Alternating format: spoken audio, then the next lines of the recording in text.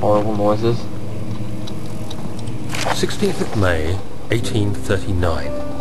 The unflinching African sun has continued to plague our expedition, making it impossible to dig until dusk.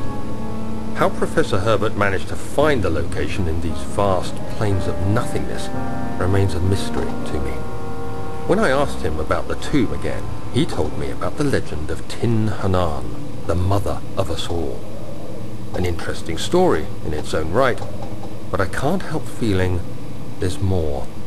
Later that evening, we uncovered a passage beneath the dune leading to a sand-covered stone structure. Really now? The professor was confident it was the tomb we sought and ordered the others to clear the way late into the dark, cold night. Cold. Tomorrow, I shall lead the men into the ancient structure, hoping to reach the burial chamber. The burial chamber. No matter what the professor is keeping from me, the dig should yield something interesting to take back to London and the British Museum. I've been there, and I saw nothing of the sort. Really? Nothing in these doors? Boring.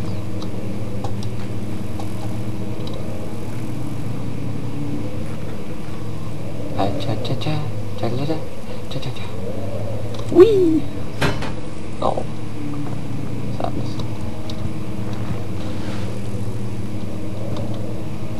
Damn you, frame rate issues.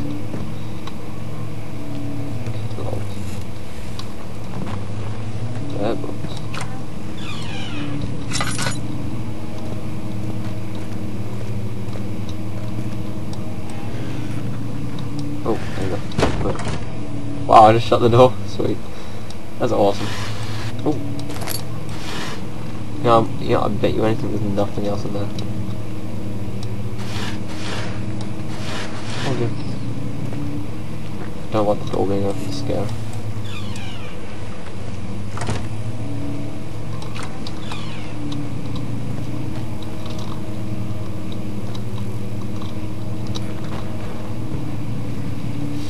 Ooh.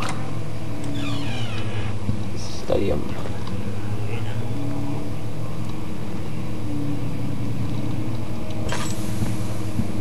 Scare. Oh god. 17th of May, 1839. More of this. My hands tremble as I write. I feel a need to document my tribulation, for I fear that my memory will fail me if I linger. Today, I took some men and ventured into the dark, ancient passage we uncovered. Our torches burned faintly in the murky air as we slowly made our way underground. The men were superstitious and fearful.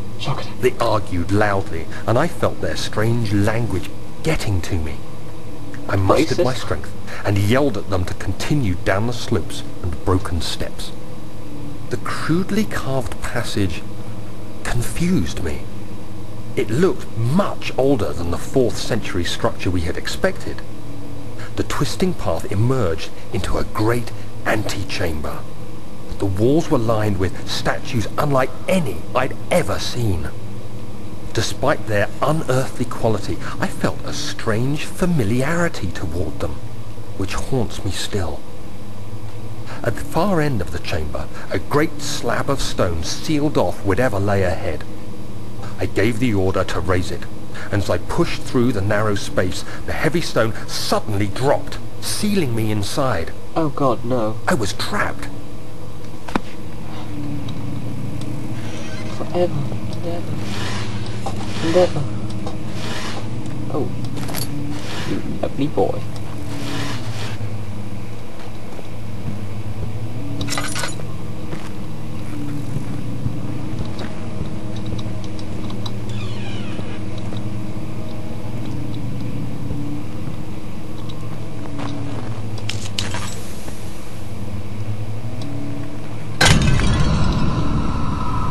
Holy Christ! Oh my god! I nearly had a heart attack.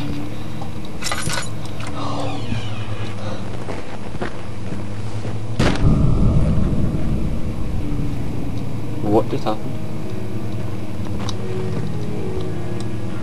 Oh my god, I can't hear music. Please tell me that's not just me.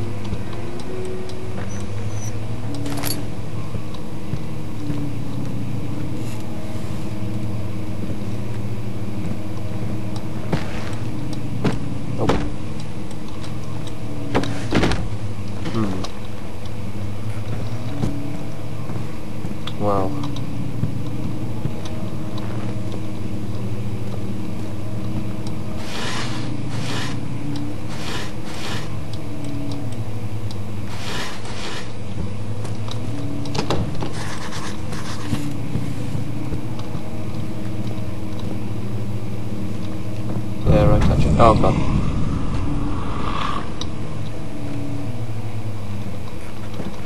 Oh my god. Oh my god. Oh my god. Oh my god.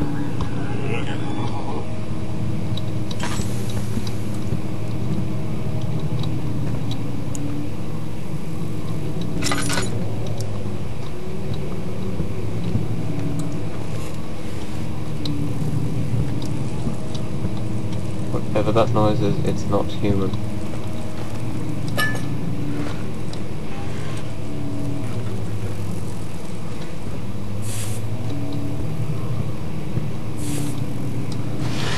Oh, come on, where is it?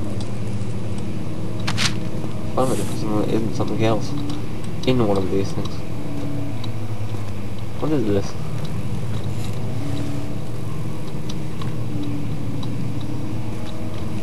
How come I can't? How come I could?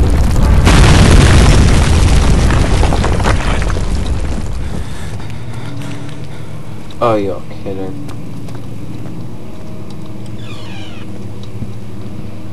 Other than the small heart attack, much of the castle is old and hasn't been tended to for centuries. When the shadow arrives, it won't take long until things start falling apart. We're just buying time anyway. Let's do what we can. There isn't much to be done about the walls.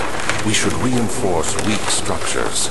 The ground will tremble and there's a risk everything will cave in on us, especially downstairs. Here, and there. Let's get the servants working on it. ah, that would explain why the castle's fallen apart.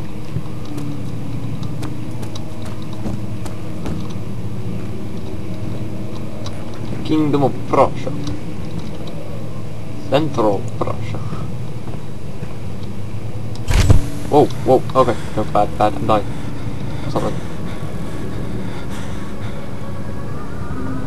Yeah. 17th May, 1839. After pounding the unforgiving stone wall for what seemed like an eternity, I realized it was hopeless. I was trapped. I fell to the ground, gasping for air, trying to focus. That's when I saw a faint blue shimmer. My weakened body was heavy to carry, but I managed to push myself toward the enchanting light. I think, on this note, I'm going to end it here. Goodbye, guys. We'll find out what the light is in the next episode. See you next time.